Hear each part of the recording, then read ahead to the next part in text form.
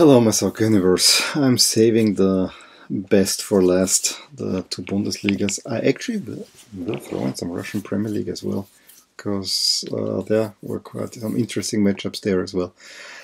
But yeah, this will be the biggest opinion piece of the week, maybe the month that I will have, of what happened in the German Bundesliga. I was really thinking whether I should wear one of my two Bundesliga jerseys or whether I should get a third one. I'll talk about that in a second. But then things turned out so well for LASK this weekend that, yeah, I'm wearing the LASK jersey. I decided also on the black one because I think it was a pretty dark weekend for the German Bundesliga. But more on that, yeah. Let's go to a game and let's see where it goes. We will start, as I said, in the Bundesliga. The Friday evening game, no one knew what was going to happen. I said this is a huge matchup for the fight against the relegation between Düsseldorf and Hertha, and it was actually quite the game, with Düsseldorf having a very quickly 2-0 lead through Karaman and Tommy, and then they even get a third through Karaman right in stoppage time. And I remember I switched to that game, not that I was really watching closely on Friday, but I thought, oh, this is done and dusted. And you know, ever since I have this Hertha jersey that I really like, I thought, nah, again, they're going downhill and they look like going downhill. But Hertha fought back. They were not wearing the blue and white this time. They were wearing this horrible black and red with the awful sponsors on there. Within 2 minutes, 64 and 66, Eric Tommy, an own goal, and then Mateusz Cunha make it actually 3-2 for Düsseldorf, and then they get a penalty that Piontek can convert, and it ends 3-3. There was even a chance for Hertha to get the win, but I have to say, this would have been a little bit too much, but this was a big sign for Hertha getting back in there. So, as I said, this was normal soccer, everything alright. Hoffenheim Bayern happened. First of all, the game was noteworthy. Just let's stay on the sports side of things. That within 15 minutes, Bayern Munich had again a 3-0 lead, similar like what they did to Köln. Serge Gnabry, after a not so great cross, what Mario Basler I think said that the cross was not so great because Gnabry had to do some acrobatics to get it in, but after not even 2 minutes it was 1-0. Joshua Kimmich gets one, and then Zirkzee, Dutch guy who is actually replacing Lewandowski, gets the third goal. I have to say the first two were kind of a little bit helped by deflections and so on. Coutinho adds on 4-0 at the half. Right after the half, make it 5-0, and Goretzka makes it 6-0. And I think everything that happened after was primed by exactly this result. What had happened? You heard me last weekend that what happened in the Gladbach sector, where there was the target put on Hoffenheim owner Hopp. It happened again that the Bayern fans this time were unfurling a banner that more or less says the German Football Federation doesn't keep their word, that they are crooked, and that Didi Hopp remains an SOB.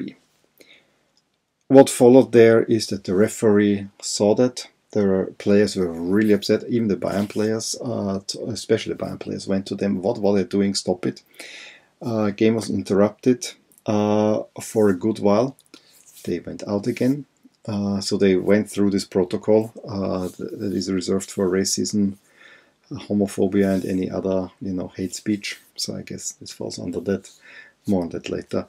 Then a second time, the other ultra group of Bayern is referring, pretty much calling Hopp an SOB, and you can see him in the stands. He's clearly shaken by all that, and the Bayern, especially Karl Rummenigge, is coming up to him, apologizing and giving him support. The players go in the tunnel, speak what should be done, and they then said that the last 13 minutes they just play the ball amongst each other along the center line, and that's how the game finishes. Huge scandal in Germany, and it has to be said that similar scenes, not as prevalent, happened in Dortmund where a game got stopped, it happened in Köln where the game was stopped, it happened and even in Berlin where the game got stopped.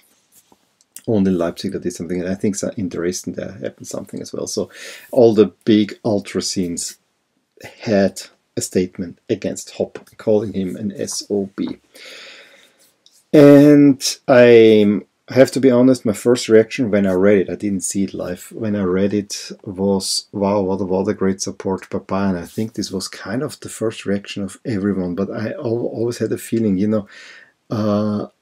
fan groups, especially in Germany, they don't make a fuss for nothing.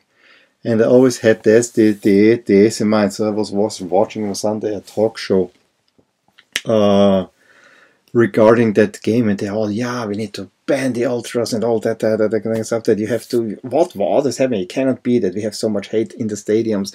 The outcome was great. Everyone kind of underlining what a nice man Didi Hopp is, how much he donates to cancer research and other things, what he has done for the region. And all of this might be true, and I don't in any way condone the type of language that has been used. However, if you dig deeper, most of the people there didn't read the full first banner that got unfurled. They just saw the last line. Hopp is an SOB. And that's where the whole discussion on that went completely pear-shaped, in my opinion. I think the fans have a valid point. What had happened? The DFB, German Soccer Federation, kind of 2 years ago, they were meeting regularly with ultra groups and fan groups who, to their credit, and I've watched a lot about ultras lately and the fan scene, also some worrying parts that I want to touch on a little bit. I watched a lot there, and the German ultra groups, unlike in other places, have really more or less stamped out most homophobic chants, most racist chants. Yes, there were incidents. You ironically, I say it because I actually like the team. Schalke fans have not been outstanding there, and there have been some others. But largely, these chants that were very, very prevalent in the 90s. When I went to a stadium, I can even remember the game in Munich once. And Munich is a really nice, civilized way to watch soccer. This has to be 100% say. You heard chants like these. They have largely dissipated. And part of the goodwill, the German league prides itself having low prices, that they have the 50+1 rule, which there's the first target on Hopp, because he basically bankrolls Hoffenheim, and just through a financial construct, he's not the owner, majority owner, but everyone knows that he says what's going on. However, with the rise of Red Bull, I think the target went away from Hopp towards Red Bull. So within these discussions, the DFB said, we are not doing those collective stadium bans. If something happens, we cannot ban everyone. Then Hopp, of course, denies any wrongdoing, says it was an employee that did it, a groundskeeper. There were some speakers with whistle tones placed underneath the away sector of Dortmund, and he had this private trouble with the Dortmund fans for a long time. The Dortmund fans have not forgotten about all that, and Dortmund is probably the most not the most radically, but they kept up against Hoffenheim, and he put on these whistling noises to drown them out. Seeing it happened with others as well. This incensed them. He also was, I think, recording Dortmund fans and then sued them privately, which is also not the nicest thing to do. I think the biggest mistake of Hopp there is that he's not above those things. He gets visibly affected by it. and I think he lacks the understanding for going on. Again, the language used, I don't condone at all, but you have to go back to the core of things. So this was one thing that's going on. Now, Dortmund fans were protesting and again calling him an SOB not too long ago. And what does the Football Federation? They banned Dortmund fans from traveling to Hoffenheim for 2 years. Collectively. No Dortmund fans allowed in Hoffenheim. And that's what got the whole thing rolling. That's why when last week in Mönchengladbach it said no collective punishments. That was again what all the other ultra groups that were now just repeating the chant. And why do we repeat the chant? As I read a great article. It's like little boys. You know it affects him. And of course you're going to push the button over and over and over again. Again, not condoning it, but you have to understand what's behind the whole thing. So the ultra groups are actually siding with Dortmund and saying this cannot be. You just promised us there's no collective punishment, and now you come back. In addition, this guy has been doing shit to fans all over the place. He's even suing them privately. This is not right. Something has to give here. And I think this is the dialogue that has been missing, and this is the message that has been lost. The message has been lost mainly due to the words that have been used in that whole scandal. However, I think there's another level in there. First of all, maybe two, that players actually took it upon themselves to kind of decide on that. I think, yeah, we can discuss about that. But now comes the real point. The protocol that should be applied for racism and homophobia was for the first time enacted in Germany, and it reminds me, unfortunately, the incident in Spain at Rayo, where with this Ukrainian supposedly Nazi, there was of course hate slogans against him, and the protocol was applied there. It was applied because a millionaire got offended. And calling a millionaire being discriminated, I have a big problem with that. I honestly have a big problem also with the fact that this happened, that there was serious racist abuse at the cup game Schalke Hertha. And I'm ashamed to say I didn't realize it during the game. I remember the Hertha player being so upset that he got the yellow-red. I understand now why it happened, and the protocol should be applied right there and then. The player said, I'm offended, there you have to stop it. Not when a banner is unfurled, and I'm sure, you can be sure that next round in Germany it will be open war between the ultras and the clubs. And I'm not sure what Bayern is gonna do. I'm really not sure what Bayern, they said they will have the big meeting and so on with the club, how to deal with the ultras, that there is no tolerance, that they are ashamed and so on. I know why Bayern stepped in. SAP, the company that Hopp helped found, is bankrolling the DFB and is bankrolling Bayern. They are giving them money.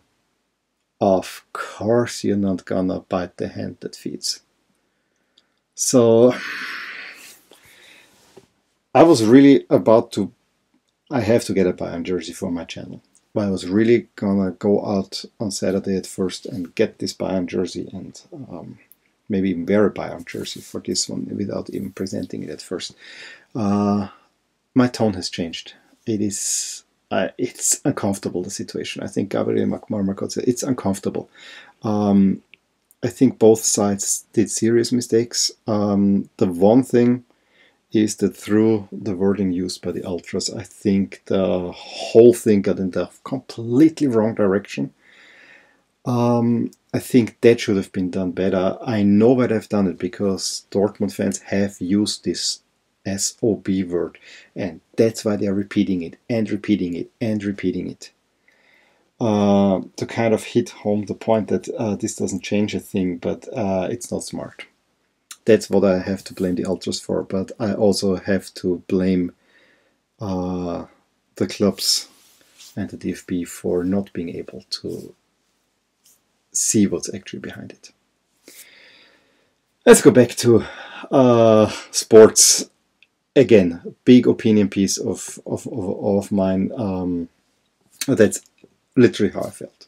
We had a big battle, also for relegation, between Mainz and Paderborn. I think it was mostly played the bad weather, where Mainz ran get the 2-0 win, basically giving them a cushion. Dortmund-Freiburg, Jadon Sancho, a nice assist of Hazard, got a really nice goal right at the beginning. They couldn't back it up to get a second one. They didn't start with Haaland, and then Freiburg actually had chances to get the equalizer. Dortmund barely hanging on to this 1-0 victory. Augsburg-Gladbach, first half, complete crap. Second half, that's where things got alive, and got alive a lot. Bensebaini with a really nice shot makes it 1-0 for Gladbach. Stindl adds a second one after an assist by Player, but Löwen can put one back in the 57th, and Gladbach having a little bit more of the game, but having some trouble converting. Stindl though makes it 3-1, but Finn Bogason can put one back, and then they have the huge chance at the end of the game to get an equalizer. Cannot manage it, so Gladbach gets a kind of important victory for them. Then the late game was Köln against Schalke. Köln in great form. Schalke, they were great in the first game, and then everything went down. Sebastian Bonner gets the first goal in the 9th. Cordoba in the 39th makes it 2-0, and then second half, when everything petered out. I mean, at that point, Köln was so dominant that not much was coming from Schalke. But Alexander Nübel with a horrible own goal. And I think ever since he went to Bayern, I think the pressure is just getting too much, because Schalke fans are, of course, pissed. It was a shot by Kind that he just has to take like this, and then it somehow falls between his legs. Horrible own goal. But yeah, his confidence at the moment is definitely shot. I did not see much of Union Berlin-Wolfsburg. It was 2-2, but Leipzig-Leverkusen, I followed on the side, more or less, while playing with my daughters. It was actually quite fun. It was a very open, up and down game, where Leverkusen at the first had much the better of the game, and when they took the lead through Bailey, it was quite deserved. But right 3 minutes later, Patrick Schick can equalize, and then Leipzig was pressing for the goal, but could not get there, and it ends 1-1, which means that with the Frankfurt game being postponed, and now in the table, Bayern is 4 points clear of Leipzig, Dortmund a point behind Leipzig, and Gladbach with a game in hand also could draw level with Leipzig. So still a four-way race, but Bayern looks comfortable now. Leverkusen looks comfortable in 5th, and yeah, maybe Schalke is really dangerously there. I mean, I would say Schalke, Wolfsburg, Hoffenheim, Freiburg for the last Europa League spot, and you know there's also a cup winner in there. Cup rounds coming soon. In the relegation, I think everyone down there. I mean, Mainz picked up a win. Düsseldorf got a point. Hertha probably just avoided being really dragged in there, because that would have been horrible for Hertha. But you know, they're not quite safe yet, but it is a little bit of cushion to Düsseldorf. Bremen, of course, has not played. Paderborn looks a certainty. Let's go far east to Russia. Just the results, but I think there were two games that stand out. The classic Moscow derby between Dinamo and Spartak. I heard that Dinamo played nicely, but Spartak made the goals 2-0. I think Dinamo hit twice the woodwork. And then the big clash between the Champions League team, Zenit and Lokomotiv, who are not 1 and 2 at the moment, ends 0-0. So we can look now in the table. We have Zenit ahead of Krasnodar, leading quite comfortably. Rostov is in there at CSK, and then as Lokomotiv, Spartak and Dinamo 9th and 10th. So you would actually expect them to be a little bit higher, but the realities in Russia have changed a little bit.